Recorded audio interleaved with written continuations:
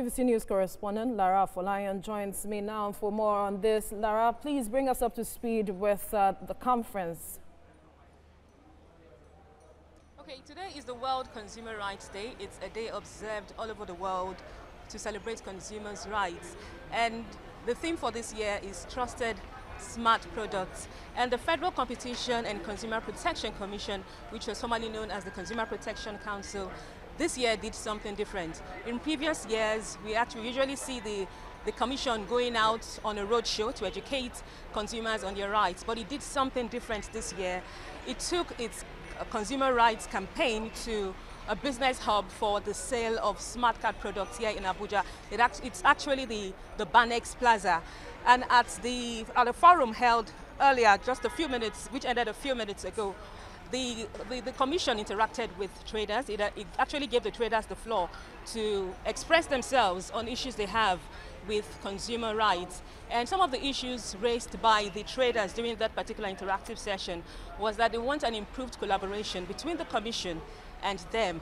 And they also talked about the need for the commission to establish itself within these premises.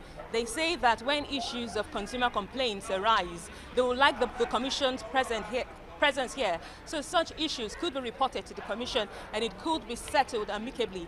The traders also asked for better consumer education on warranties, for example.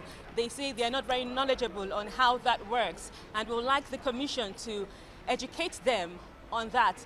And they also talked about the need for the commission to stop being so biased. They say when an issue of bad consumer experience happens and the issue is reported to the commission, it usually takes sides with the consumers, and they will want the commission to stop that. And the commission, in its response, reminded the traders that they are also consumers themselves because they purchase these products either here locally from the manufacturers or import them from other climes into Nigeria. And so it also has a right to protect, it also has the responsibility to protect your rights from consumer rights abuse. And it actually denied the accusation that it was biased towards favoring the consumers wherever an issue of consumer rights abuse happened.